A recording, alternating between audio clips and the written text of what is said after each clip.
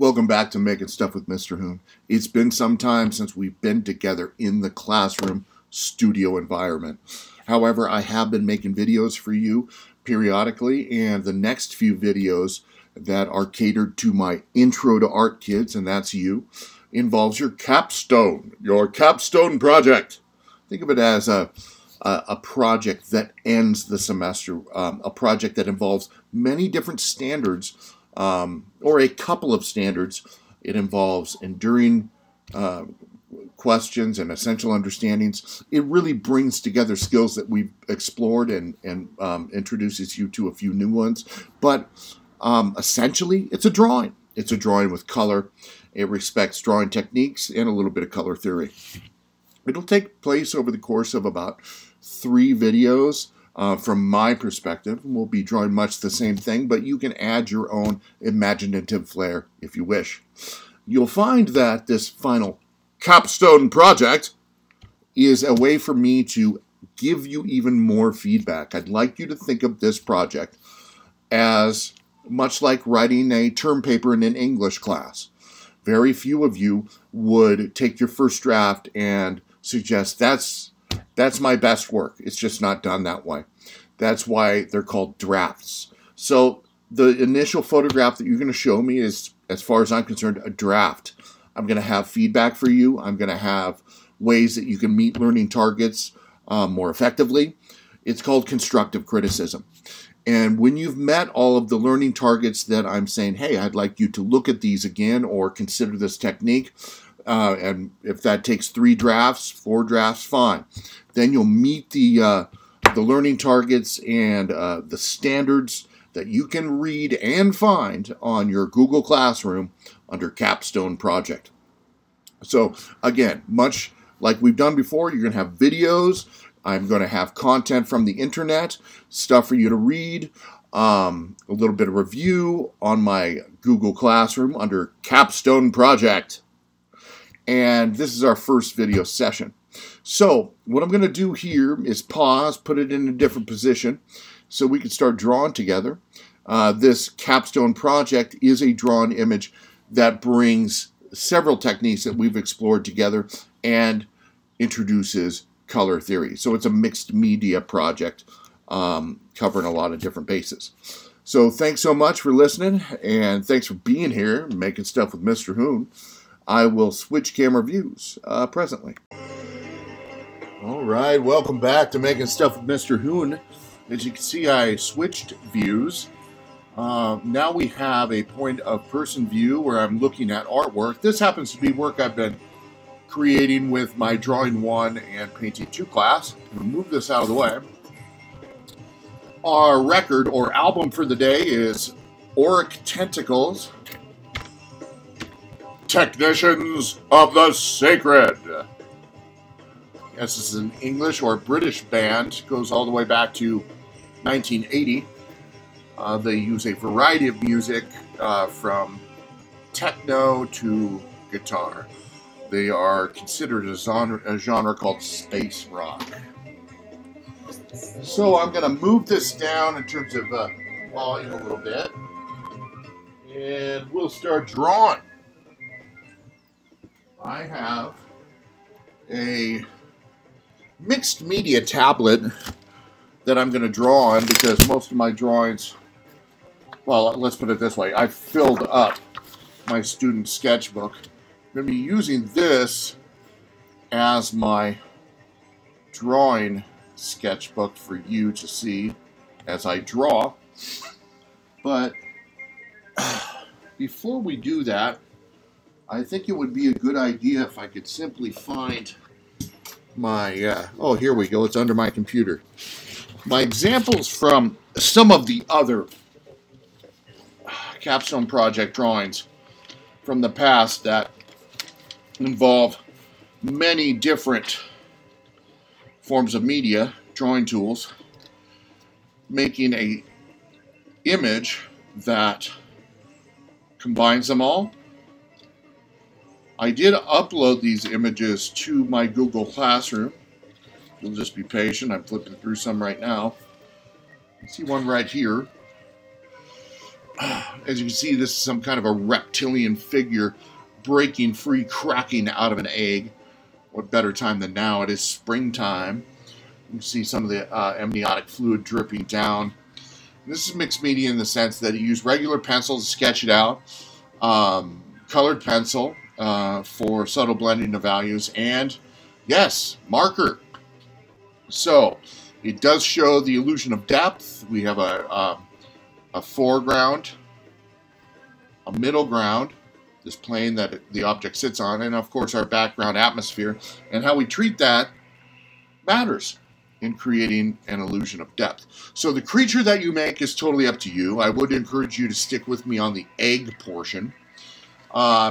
We will go from sketching to application of color in colored pencil, and then we are going to finish with marker. Now it should be said right at the start, marker will go over pencil very easily. Marker will not go over your oil-based or waxy-based colored pencils. So understand that. If you think you're going to put marker over an area that's been blended with colored pencil, you're wrong. You've got another thing coming. So I'll try and slowly move through, and you can follow me step by step, or just respect that rule that marker's not going to go over colored pencils. As a matter of fact, you might finish with colored pencil in your blending and save yourself some anxiety, some trouble. You can also see here is the same imagery, similar imagery. It's not an exact copy, but we do have an egg. It's casting a shadow. There's a horizon line here. You can see there's a dinosaur or a creature emerging from it. There's a little bit of the shell sitting here on the surface around amniotic fluid. This kind of just shows the development of one of these drawings. There's another one also. You can see in this one things we picked up at the very beginning of the school year with me. The idea of creating depth on a flat surface plane by having really close together horizontal lines that progressively get wider, and that in and of itself shows depth. You can see here we're combining brown, orange, and yellow and red to create a gradation of value or a curve around the creature. So I'm going to take this off, and we're pretty much going to start from scratch. I will give you some ideas as I move along. You will find that if I want to stop and share an idea with you, I will simply slow down. I might put my finger up like this, and then we'll talk about what I'm attempting to achieve. A little bit of Play-Doh here. Ooh, Play-Doh. Put that away. Don't need it. Hey, we're starting off with graphite pencil. From the beginning of the year and throughout the year, I taught you that graphite comes in different hardnesses. So when you read a graphite pencil that's meant for drawing, you might see something like this pencil is a 5H. It is a 5H. And if you bring that up to the camera and tilt it slightly, you might be able to see that. Now, a 5H meaning 5 hard. It's got very hard graphite, leaves less of itself behind. It's going to have a light gray line. Right here we have a 6B. That's right, a 6B. Think B, black, dark. We're going to have a really dark gray, if not black, because of the softness of the graphite. And the higher the number means the darker or the lighter it is. And then here we have a 2B. That's right, a 2B. To be or not to be. So darker than any H out there, but a lower number, so certainly not as dark as an 6B or an 8B.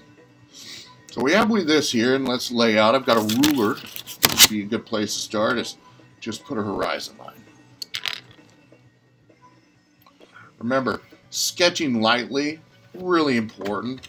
Now, I might sketch with a little bit more force for you kids so that you can see the imagery. I did get some feedback on some of my more early videos on how difficult it was to see, and part of that has to do with the Logitech camera that I do personally own. I just simply couldn't afford to go out and get another one.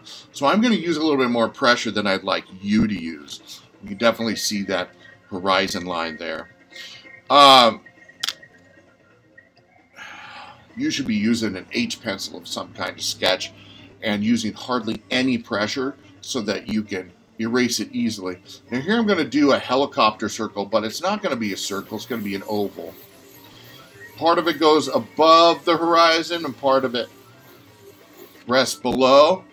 And we've got this oval, messy oval, no big deal, because we can go along and pick out with a darker pencil just where we think the more accurate lines are. This is called reinstating the line. We're leaving the mistakes alone, and that's okay, because if you've been in Mr. Hoon's studio, you know that I put a premium on covering the whole page. So much of this mess is either going to be erased or just covered up with values. So we're at the early stages. Our eggs in there. Always a good idea to have a light source. I think this time I'm going to have an upper left-hand light source coming from the sky. So we're going to have a highlight area here, and then a core shadow area here, and that makes it so we have a cast shadow here too. So if I follow that arrow and just imagine down here where it rests, this would really be the center of my cast shadow. Now my cast shadow should not be any wider than the egg. So I'm going to do a much thinner oval, an ellipse if you will, for my cast shadow. Much of it is under the egg. You can see here, there's the exact opposite area.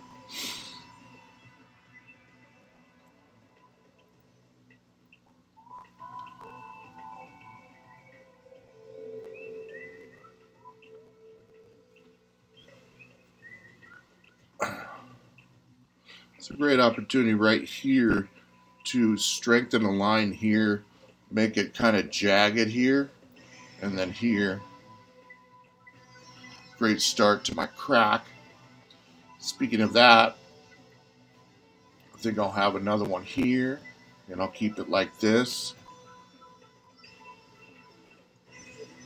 Reinstating the line, not worrying about all this mess out here. As a matter of fact, I think I'll put some diagonals here that really show the atmosphere around in the sky. They also help distinguish the contour outside line.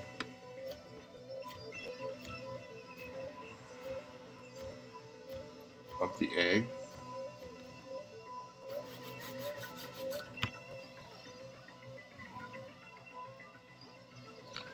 So I'm really working with this here. I think that I'll put this down here and maybe up like this. And with an eraser now, I can get in here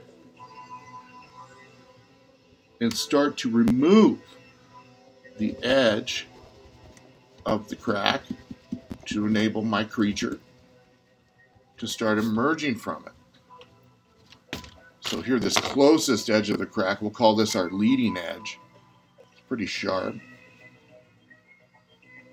Comes down here like that, it's pretty sharp. And then it stops right about there. Got another one here.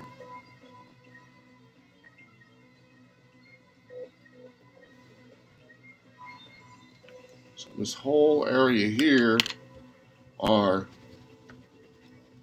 in my case, my little reptile, my dinosaur,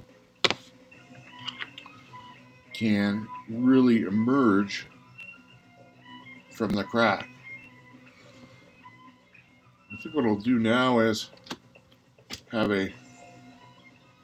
kind of a curve, like a reverse question mark curve right there.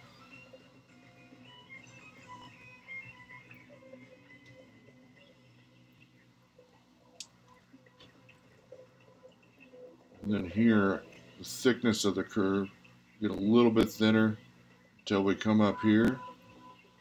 It's going to be the bottom of the jaw of my beast. Where I have the bottom of my jaw,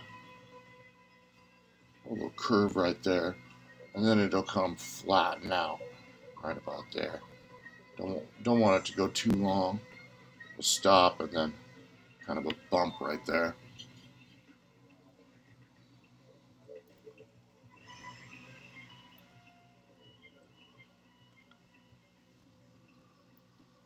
Now here, just a real subtle curve, and that comes outside, kind of like lips. Bump, small bump, curve to the brow ridge here.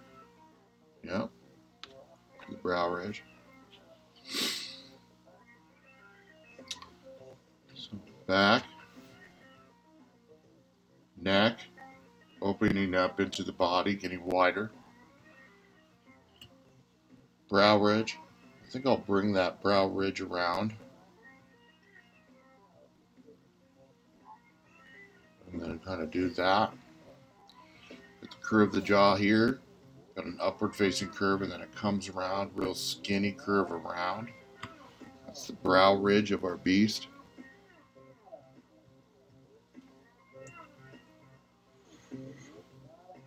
Right now, since we're getting into detail, I'm going to sharpen my pencil a little bit.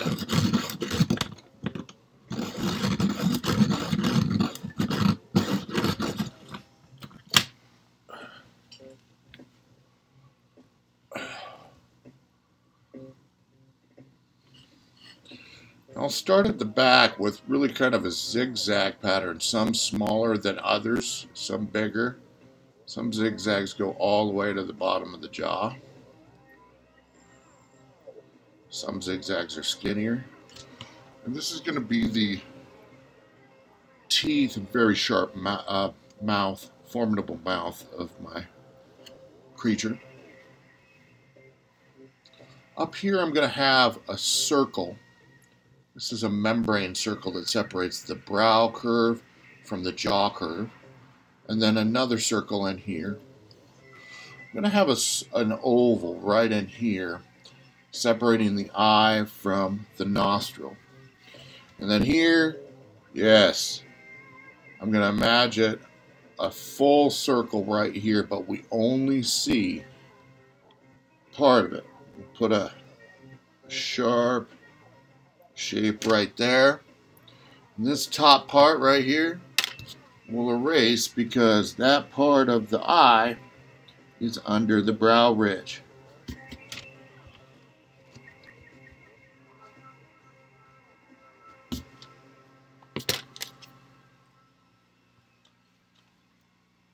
So we have this very soft flesh. It's called a membrane. There's no bone behind it. There's cartilage. There might be a space with some muscle. Right before, we're going to have a pretty skinny nostril. This is the nose. And remember, we can shade and fill in with color, so I do expect that when you complete your sketch session with me today, you leave it alone until next time. Until next time you make stuff with Mr. Hoon. I'm going to introduce some ideas, revisit some color theory, and talk about how we're going to apply marker more effectively. So I do want you to avoid lots of detail right now. Add your detail when you're adding color. Please don't hesitate to read the rubric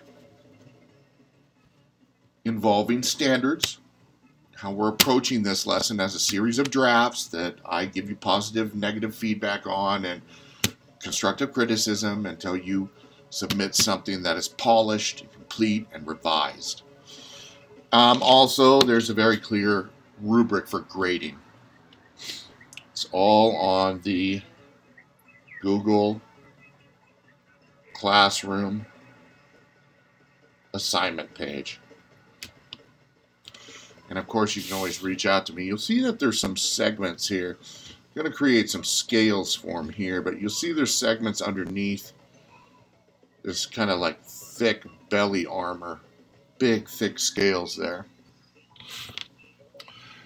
Before we get into a lot of different detail, I'm just going to erase a small area on the leading edge of this crack in the egg. And I think I want a big claw.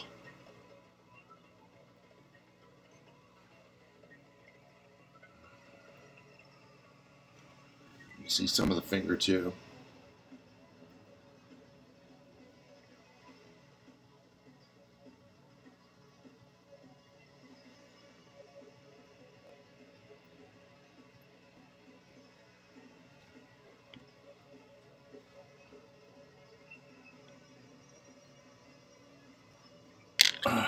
See that little creature is starting to get a sense of its world, new smells, new sights. What is it capable of? Oh, look. I can push on the shell and little parts of it fall, and that reminds me I might have a little part of the shell right here that later I'm going to show you how to add depth to. As it is now, we've got a light source coming from the upper left. We know our core shadow is here. So if I just very loosely with a light pencil, not the 6B, but maybe a 5H, very loosely show the curve that flattens out at the equator and then it goes opposite directions. And this just reminds us how shading is going to occur. And then I could fill in loosely, scribbling. This right here. So we've got a beginning of our sketch.